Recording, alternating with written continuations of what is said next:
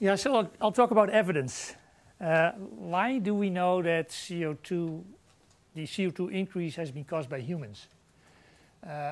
This is the full record of direct measurements of CO2 made at Mauna Loa, a volcanic mountain in main island of Hawaii.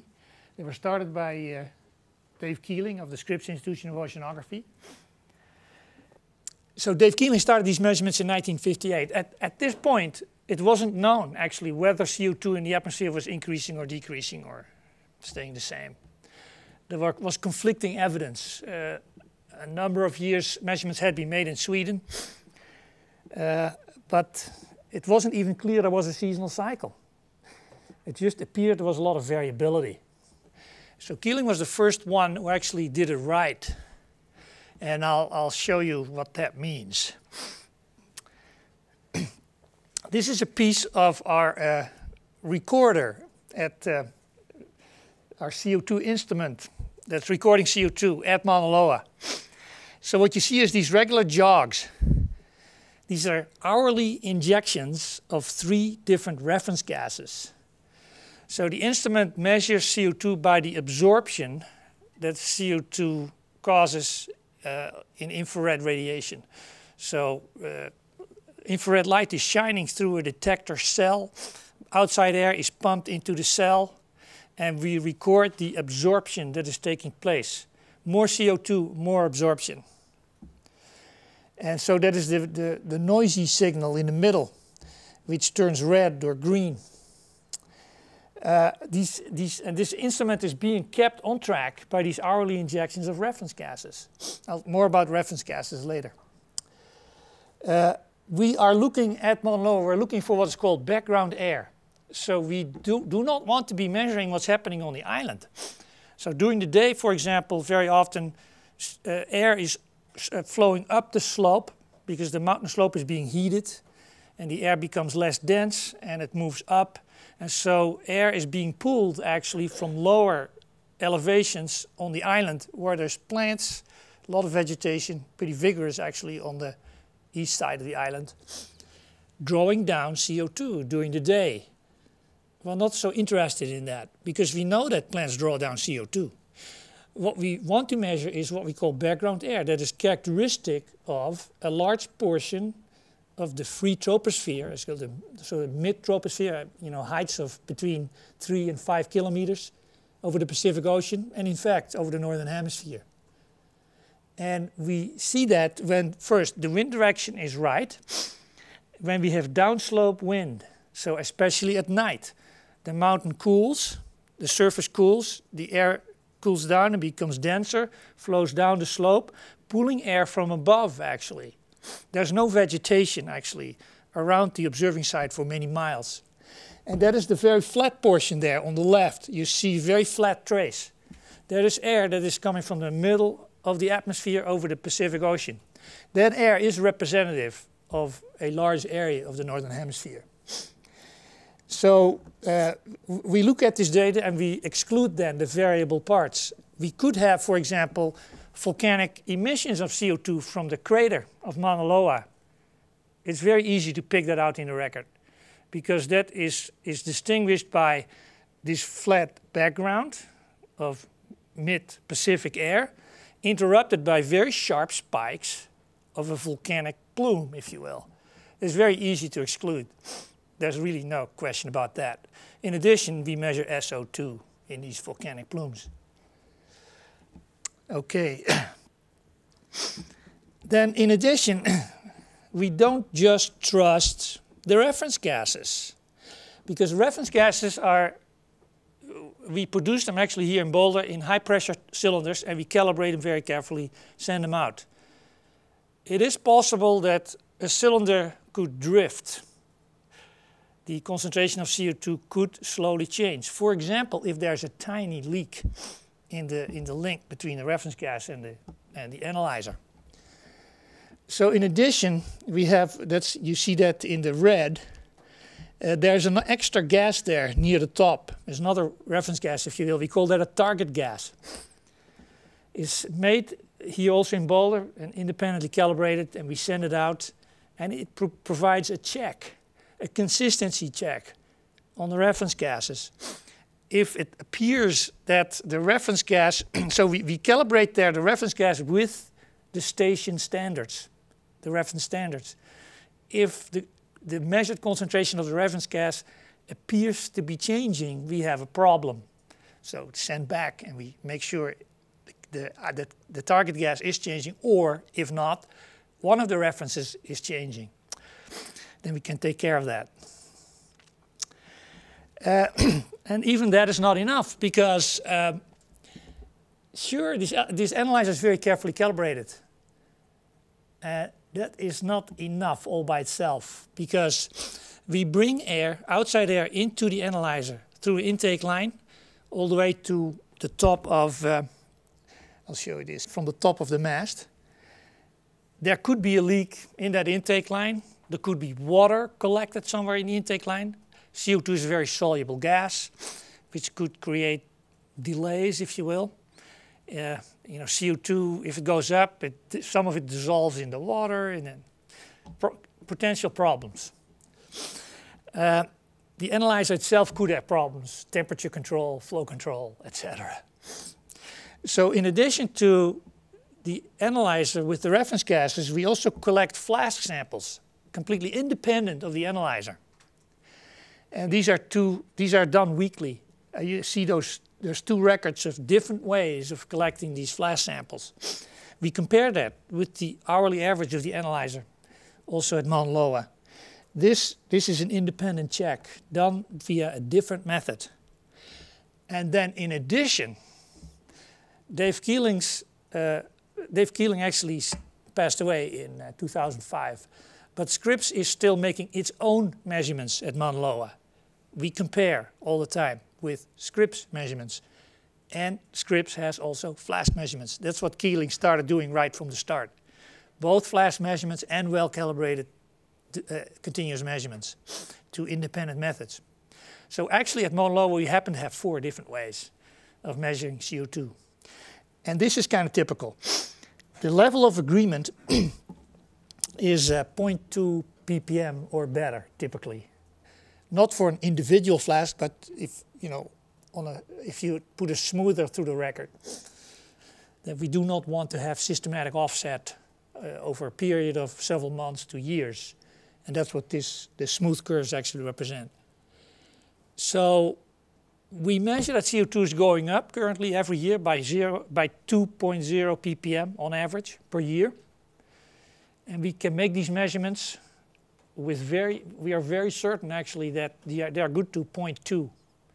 In fact, the calibration that Keeling had in 1958, we're quite certain it is not different from what we have now. It's consistent with what we have now to a few tenths of 1 ppm.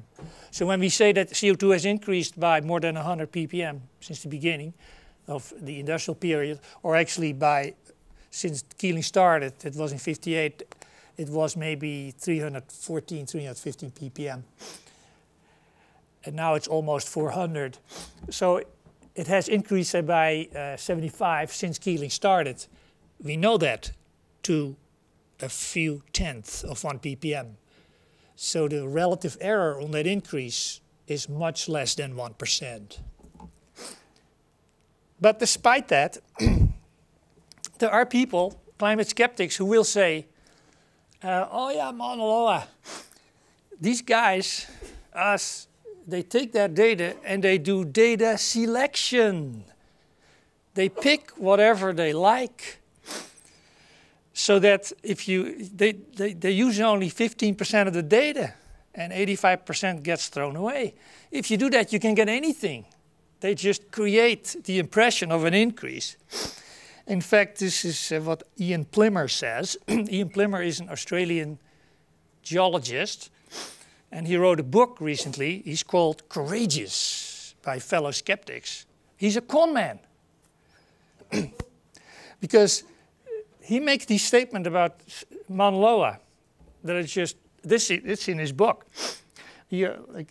Some 82% of the raw data is edited, leaving just 18% of the raw data measurements for statistical analysis. with such savage editing, whatever trend one wants can be shown. Well, he could have checked this statement that he made in the book, because our data are available on the web for everybody. So you can download Mauna Loa hourly averages if you want, and you can plot them all. And so let's say that's in the purple color. The color doesn't come through so well, actually. So you can see in all data, you can see significant low values in the middle of the summer. And that is basically the vegetation on the island drawing down CO2, which we select out. This is all very, you know, when you look at the data, it's actually all, there's quality control characters. We don't throw anything away, so you get it all. And you can plot it. Now, can you get any trend you want, even if you throw nothing out? No, you get exactly the same trend. If you do the monthly means based on all data, you get these bluish horizontal bars, monthly means of all data. Selected is in the red bars. The only difference really that our data selection has is the seasonal cycle is a little bit different, because we do not see, in our data selection, we do not see the drawdown by plants on the island. So the seasonal cycle is different. But the trend is identical. Now he could just have verified this for himself. That's why I say he's a con man. And there's lots of other statements in his book that are made in the same way, actually. This is just an example.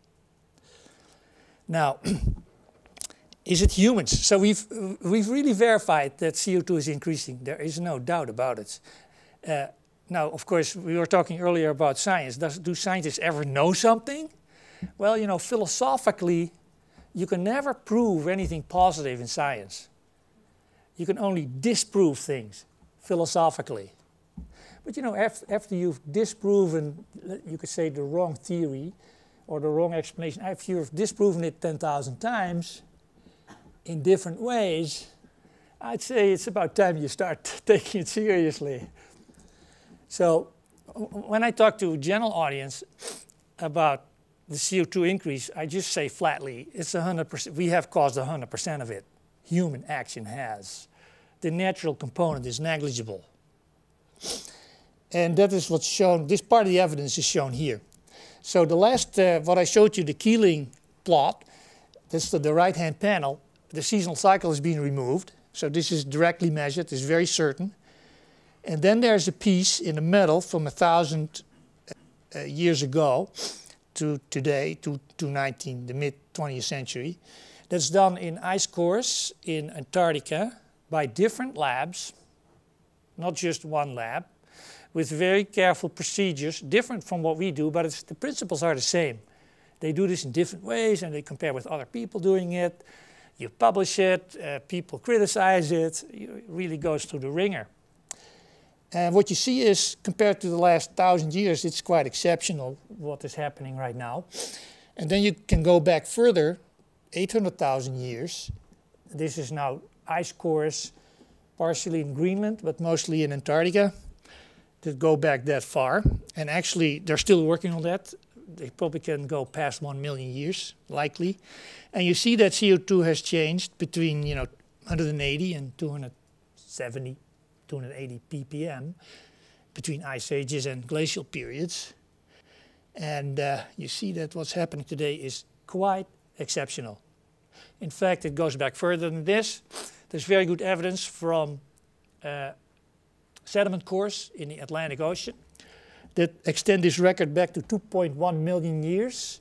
And again, so the portion from 2.1 million years and then until about a couple 100,000 years ago, overlapping with the ice core record. See, again, a different method.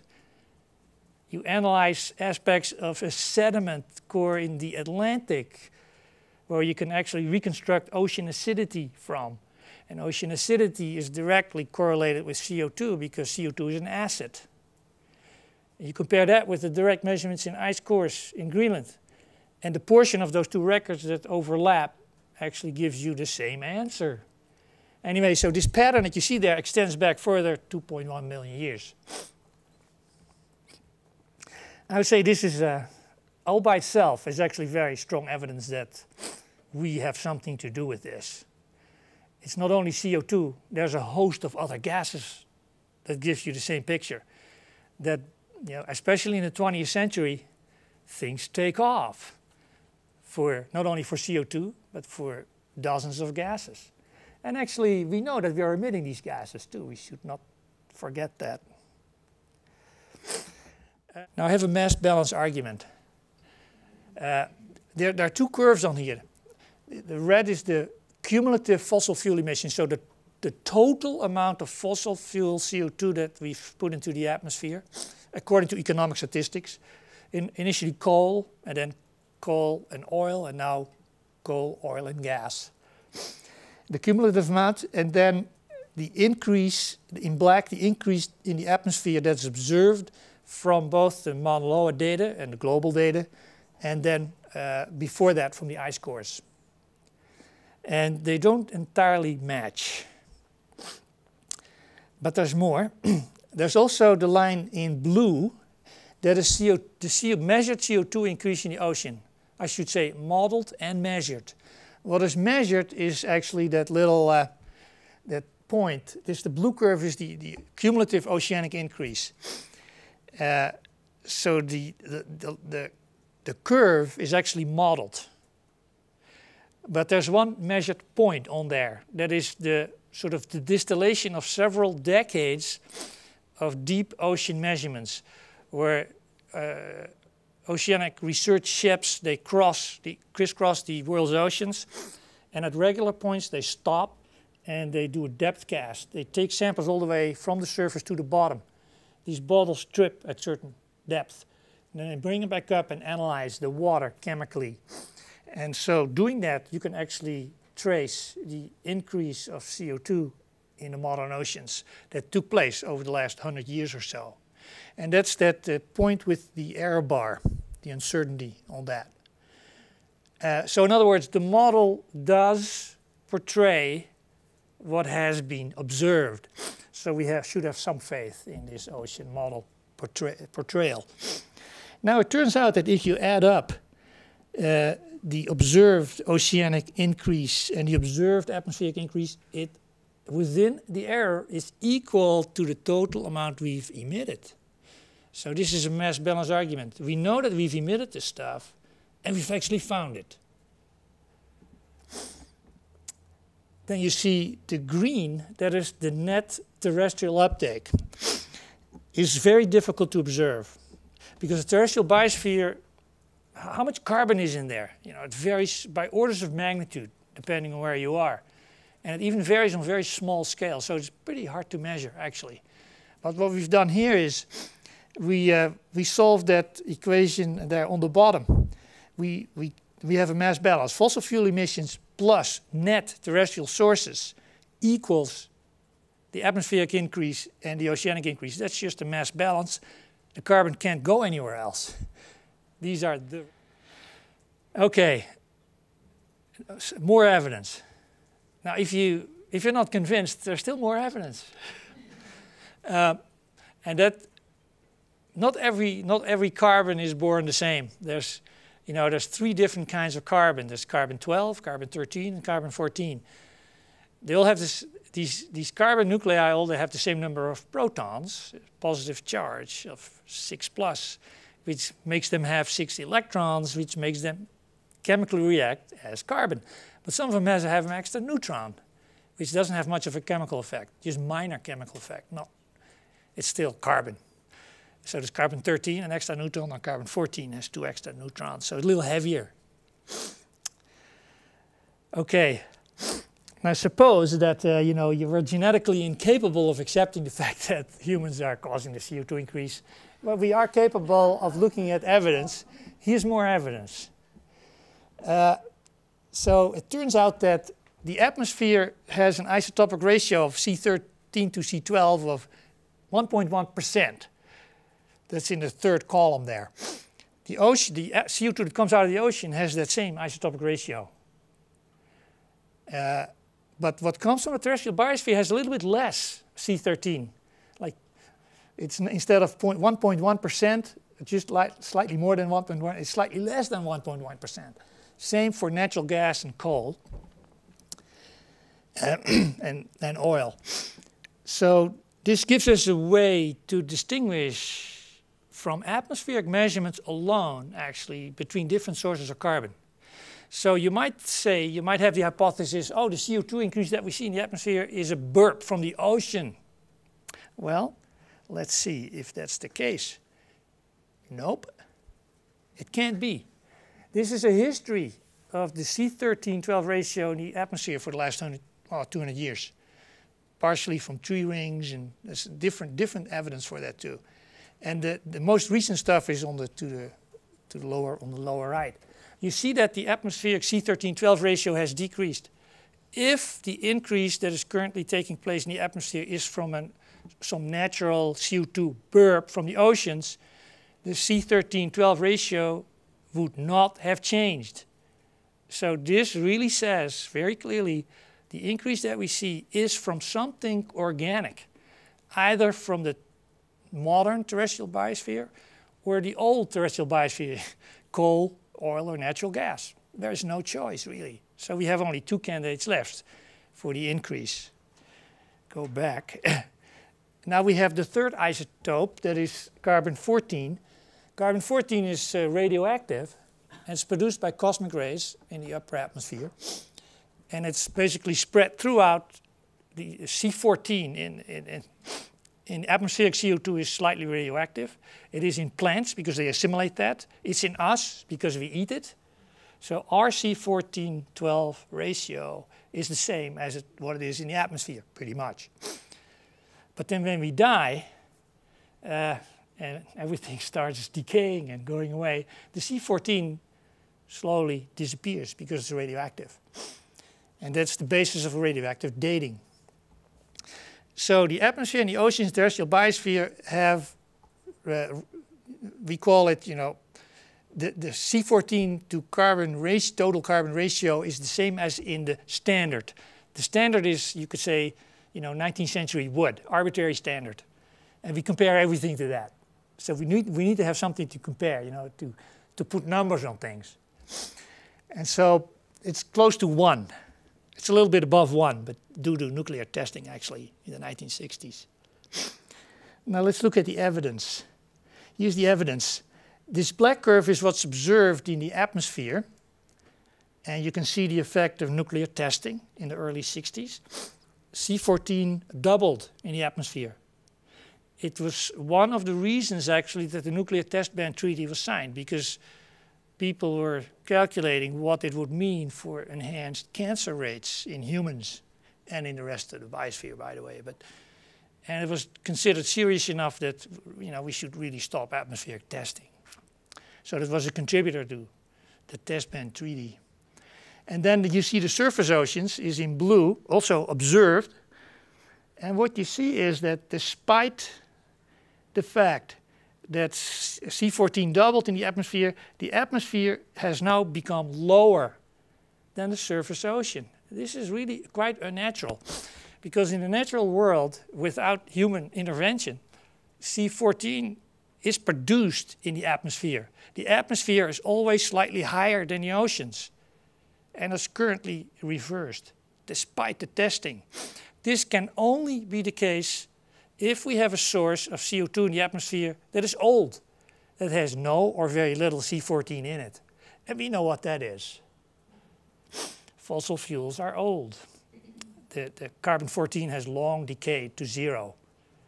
So this is isotopic evidence, very strong evidence that the source of the CO2 increase is organic material and it's old. And furthermore, this is a different piece of evidence.